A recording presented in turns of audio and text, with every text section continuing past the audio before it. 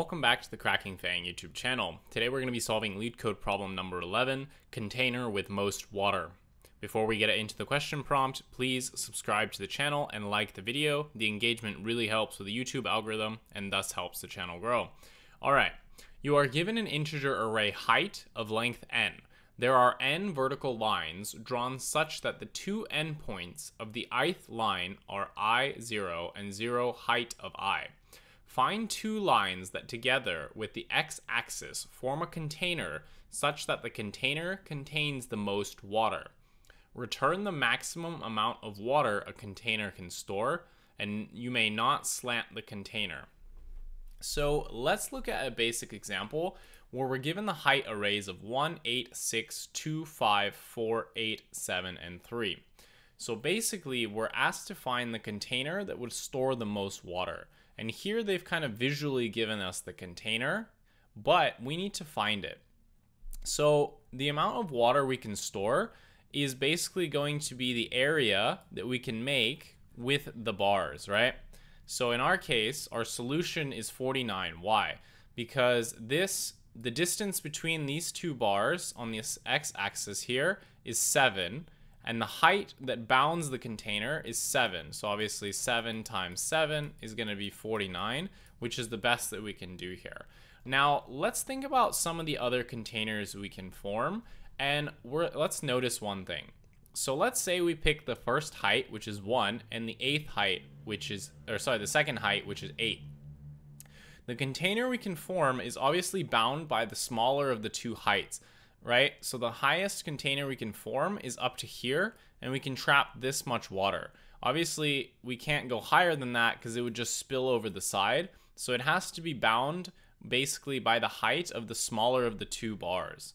So we basically want to find two bars such that the area is maximized.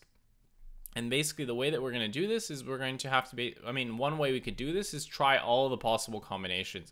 We could try the first bar with the second bar, the first bar with the third bar, the second bar, the first bar with this third one, with the fourth, and so on and so forth.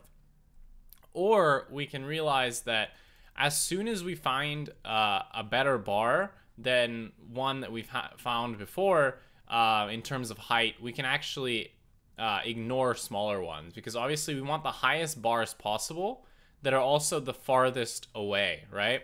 Because the highest bars will give us the highest height for our box here, and then the width here will give us the longest length, which will give us the highest area. So we want to maximize the height, and we want to maximize this width here, right?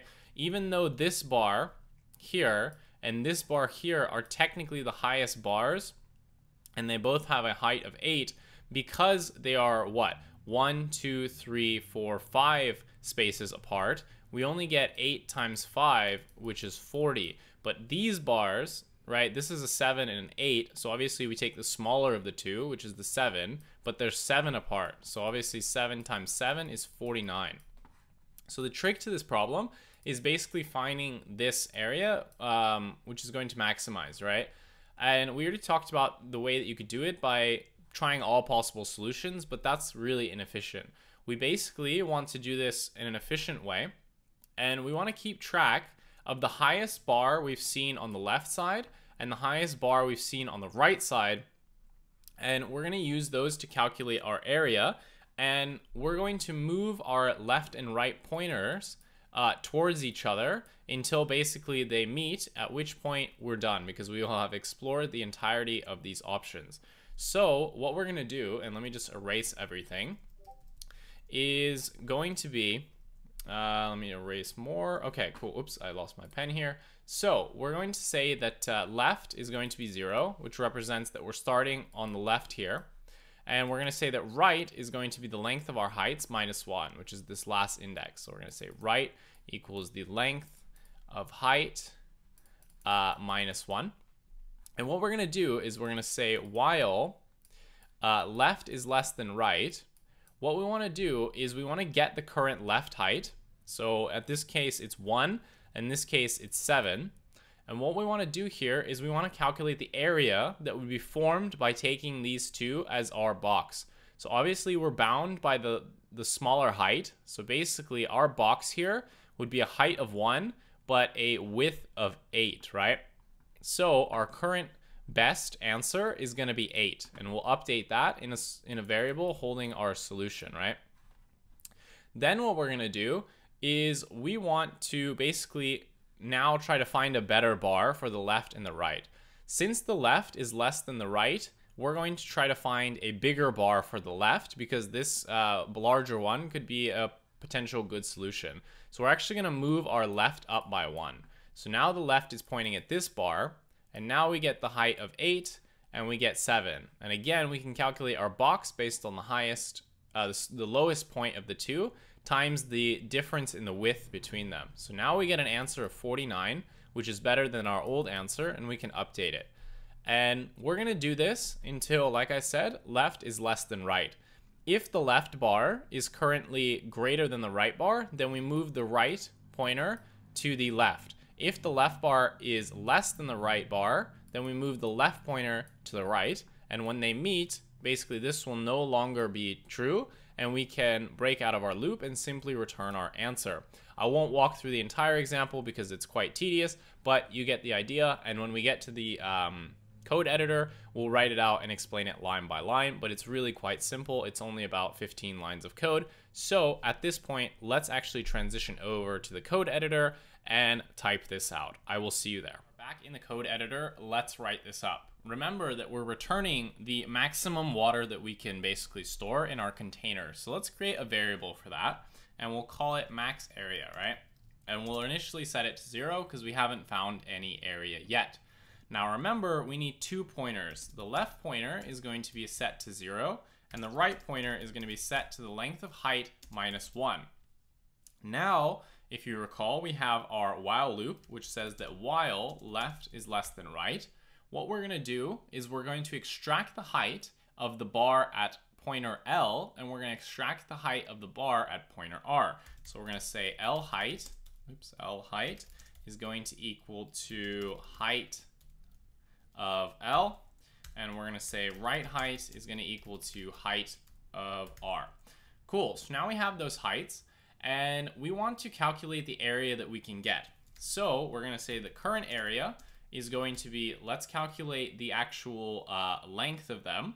So remember that our left and right represent the indexes, or basically the position on the x-axis. So the difference between them is going to be right minus left, which is going to give us our width.